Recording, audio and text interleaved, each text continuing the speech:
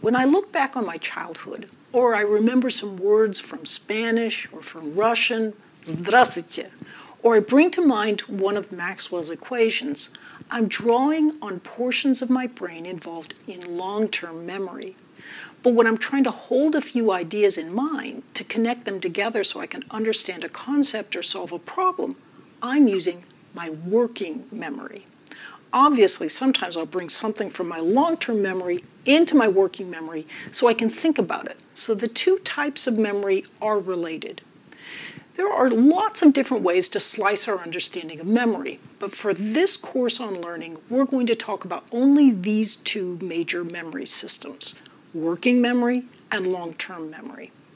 Working memory is the part of memory that has to do with what you're immediately and consciously processing in your mind.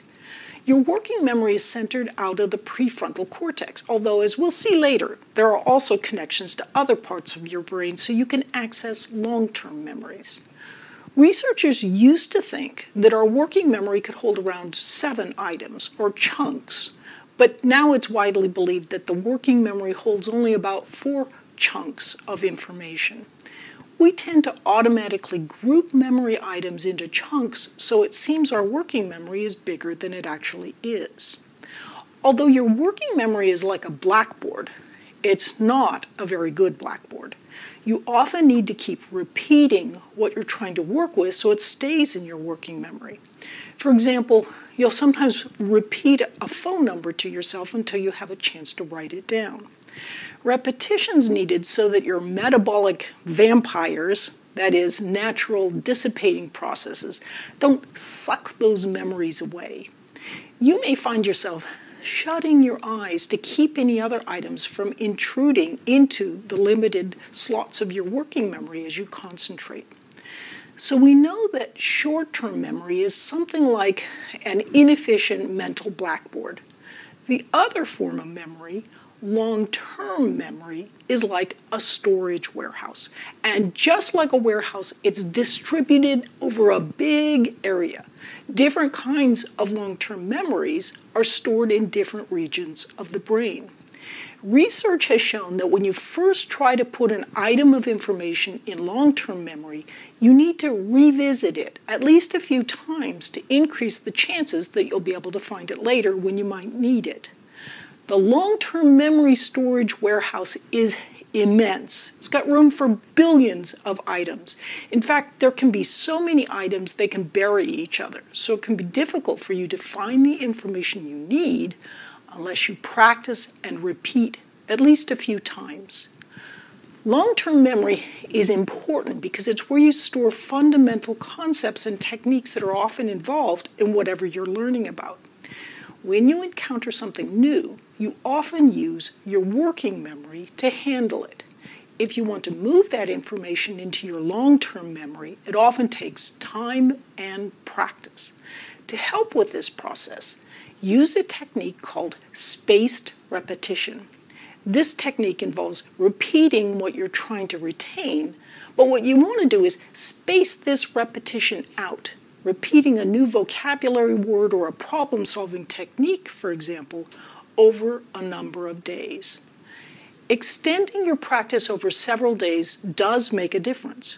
Research has shown that if you try to glue things into your memory by repeating something 20 times in one evening, for example, it won't stick nearly as well as if you practice it the same number of times over several days. This is like building the brick wall we saw earlier. If you don't leave time for the mortar to dry, that is, time for the synaptic connections to form and strengthen, you won't have a very good structure. And talk about lasting structure. Look at this part of the Acropolis here. Thanks for learning about learning. I'm Barbara Oakley.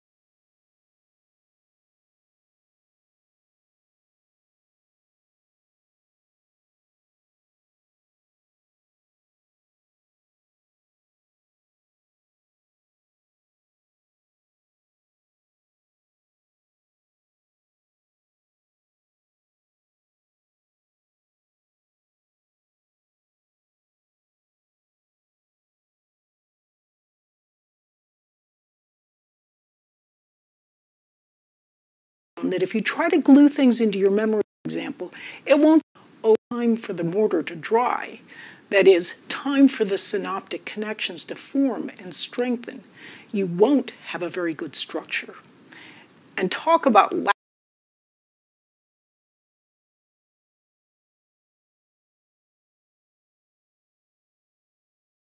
you might be surprised to learn that just plain being awake creates toxic products in your brain. How does the brain get rid of these poisons? Turns out that when you sleep, your brain cells shrink. This causes an increase in the space between your brain cells. It's like unblocking a stream. Fluid can flow past these cells and wash the toxins out. So sleep, which can sometimes seem like such a waste of time, is actually your brain's way of keeping itself clean and healthy. So let's get right to a critical idea. Taking a test without getting enough sleep means you're operating with a brain that's got little metabolic toxins floating around in it, poisons that make it so you can't think very clearly. It's kind of like trying to drive a car that's got sugar in its gas tank. Doesn't work too well. In fact, getting too little sleep doesn't just make you do worse on tests.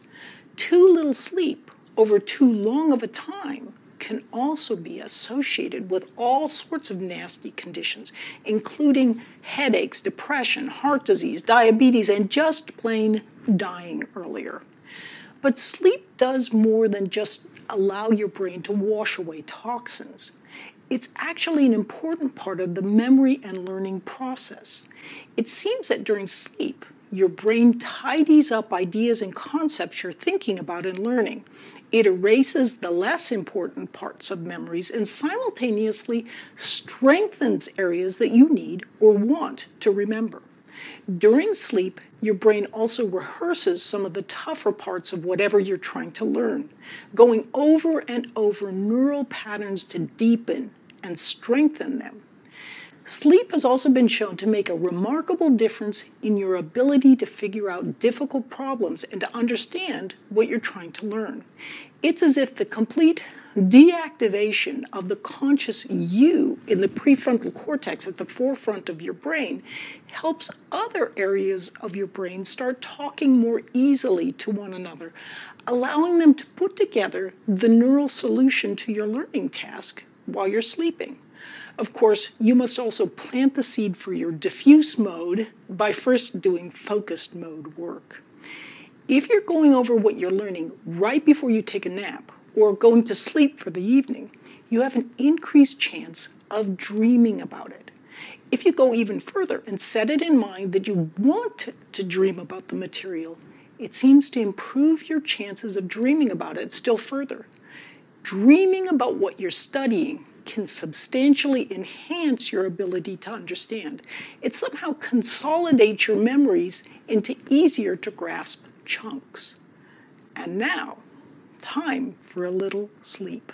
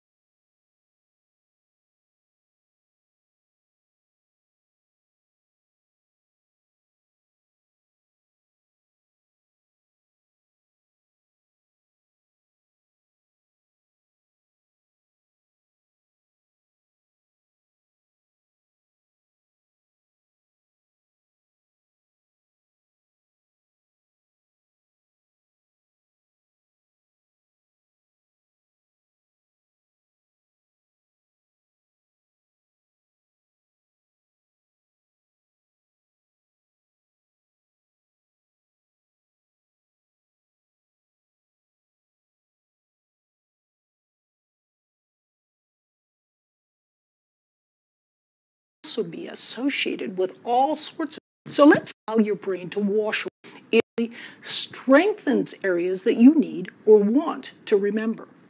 During sleep, your brain also rehearses some of the tougher parts of whatever you're trying to learn, going over and over neural patterns and to understand what you're trying to learn. It's as if the complete de-asking more easily to one another, allowing them to put together the neural solution to your learning task while you're sleeping. Of course, you must also plant the seed for your diffuse mode by first doing focused mode work. If you're going over what you're learning right before you take a nap or going to sleep for the evening, you have an increased chance of dreaming about it. If you go even further and set it in mind that you want to dream. This video will be especially fun because I have a chance now to interview my co-instructor, Dr. Terence Sejnowski. Terry's pioneering research in neural networks and computational neuroscience have made him a living legend. Dr. Sejnowski is an investigator at Howard Hughes Medical Institute and the Francis Crick Professor at the Salk Institute for Biological Studies, where he directs the Computational Neurobiology Laboratory. Above and beyond all of that, Dr. Sejnowski is also in the elite group of only 10 living scientists to have been elected to all 3 of the national academies in engineering, science, and medicine. What I think is perhaps most impressive, however, is that Terry has also graduated more computational neuroscientists than any other scientist. In some sense, then, this makes Dr. Terence Sejnowski a leading father figure for the modern field of neuroscience. The ultimate goal of Dr. Sejnowski's research is to build linking principles from brain to behavior using computational models. Today, I'm going to ask Terry a few questions about how he learns and how he thinks about learning, so that we might all get a better sense of how to improve our own learning. So what do you do to help yourself learn more easily when you're looking at something completely new? Well, I like to get into the thick of it. I don't get much out of just going and reading a lot of books. And when I was in graduate school, I made a transition from physics to biology, and the way I did it was to get into a biology lab and get involved in experiments. And I'm a firm believer in learning by doing and learning by osmosis from people who are experts. How do you keep yourself paying attention during something like a boring lecture? I found that there isn't a simple way to keep yourself attending something that you're not interested in, but I have found a little trick to waylay the speaker, and that is by asking a question. And the interruption often gives rise to a discussion that is a lot more interesting, and it actually follows the general principle, which is that you learn a lot more by active engagement rather than passive listening. So what do you do to get into and take advantage of diffuse mode thinking? I find that when I'm jogging or out getting exercise, that it's a wonderful way to get the mind disengaged from the normal train of thought.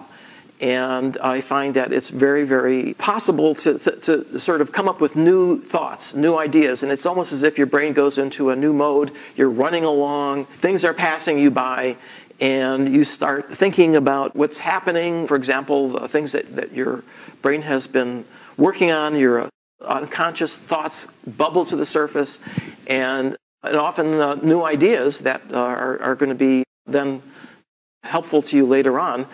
The only problem I have is remembering all those great ideas, because when I get back and take a shower, then a lot of them have evaporated, and that's why I like to take a little notebook along with me so I can take notes and remember what it is that I was thinking about.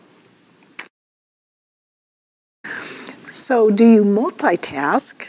Or if you don't, how do you resist the urge to multitask when you want to multitask?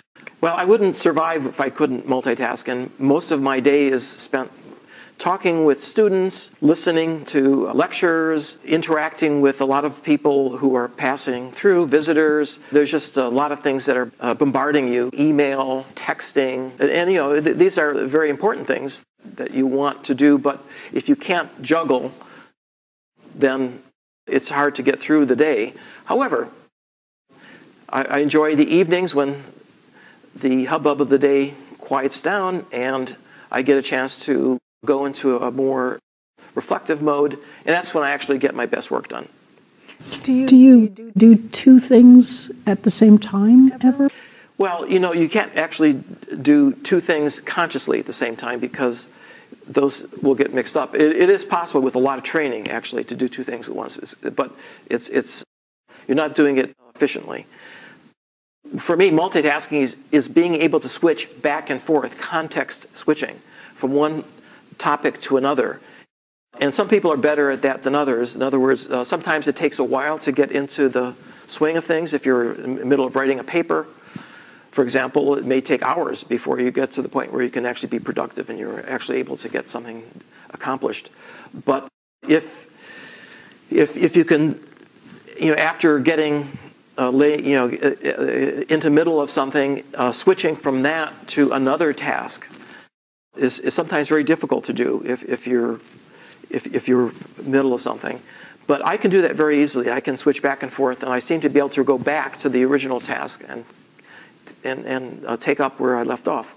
So that's one way of accomplishing a lot. And fortunately, I have a lot of very good students and helpers and enormously productive environment that I'm working in. So it's really a joy to be here.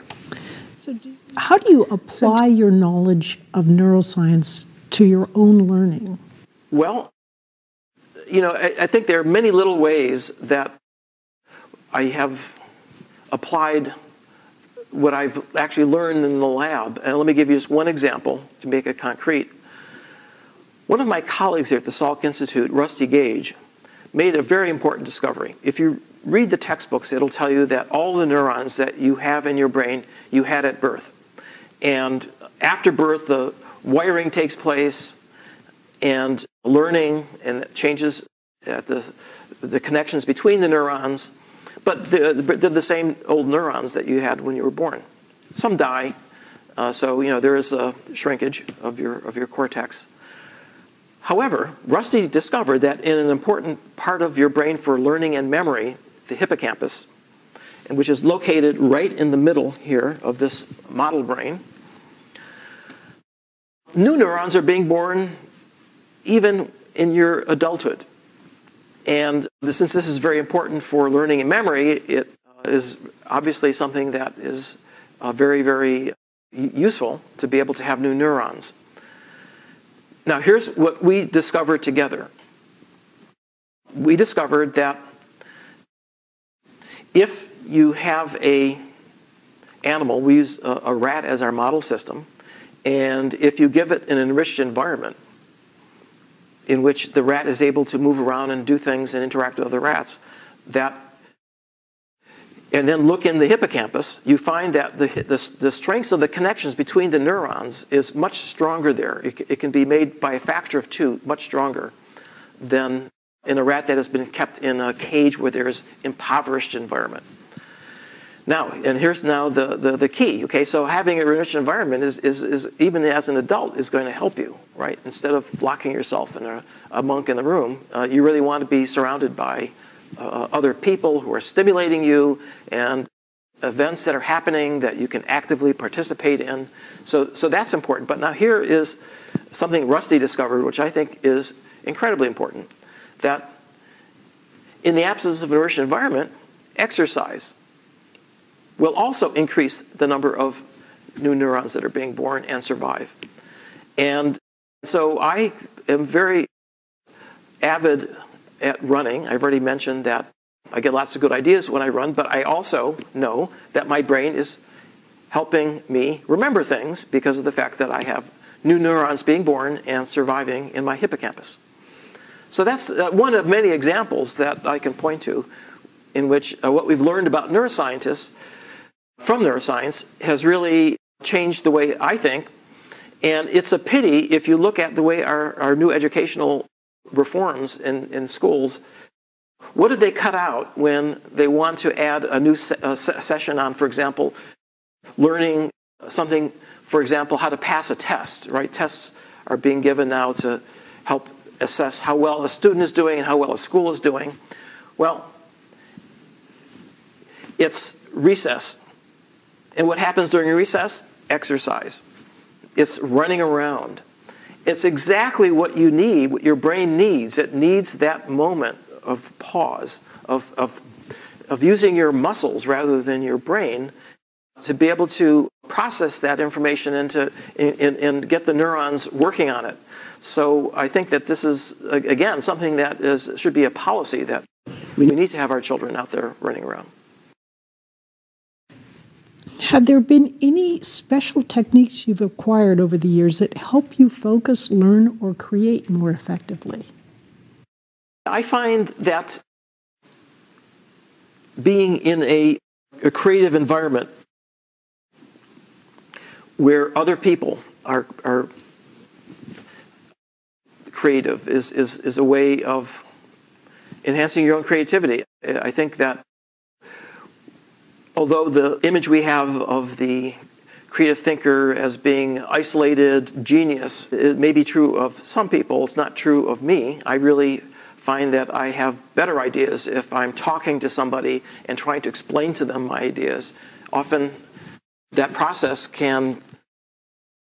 it boosts that creative process. And in fact, I think that, having other people around to bounce your ideas off of is really, for me, a very, very important part of doing science. How about test taking? Any special advice there? Tests are like any other skill. You can learn them. You can learn to be a better test taker, and you have a lot of good ideas about that. I've discovered that what you need, things to avoid, for example, don't get hung up. If you can't answer a question, go on to the next, because you can always come back. And in fact, often the answer to the problem that was holding you back may actually pop into your brain later on in the test. This is how our brains work. Things work along parallel tracks. How do you approach your creative work in science? How do you keep yourself creative in the face of the onslaught of more routine day-by-day tasks? I've been very fortunate because I have a great lab, and my students and colleagues keep me young in terms of learning new things, looking at things with new perspectives. So I think that having youth around really is a great way to keep yourself youthful. If you had any advice for a young high school or college student about how to learn effectively, what would you say? That success isn't necessarily come by being smart. I know a lot of smart people who are not successful. But I know a lot of people who are very, very passionate and persistent. A lot of success in life is that passion and persistence of really staying the course, working on it and not letting go, not giving up. That's really, I think, the most important quality that I see in students that I work with who are successful. Terry, I cannot thank you enough for your great answers that I think people will find very helpful. Wonderful. Now, I want to just give a little intro here. I'd like to introduce you to Francis Crick's brain. So I first met Francis 30 years ago, and this brain was sitting in his office. And Francis was a close colleague of, I moved here about 25 years ago and got to know Francis much, much better. And one day, we were chatting, and Francis pointed out this brain that had been sitting there for decades. and said, Terry, do you know that I just recently realized that this brain is actually much bigger than a real brain? And in fact, you could not fit this brain in my skull if you actually look at the relative sizes. This is a teaching tool for medical students. You can take apart the different parts of the brain. But isn't it interesting that Francis Crick didn't realize that until much, much later when he actually looked at it with new eyes. And so, this is something about learning with fresh new eyes. Isn't it extraordinary? Even a Nobel Prize-winning discoverer of DNA. Well, there are things to discover every day about things around us, ordinary things that you just have to look at them with a different set of eyes, a different perspective.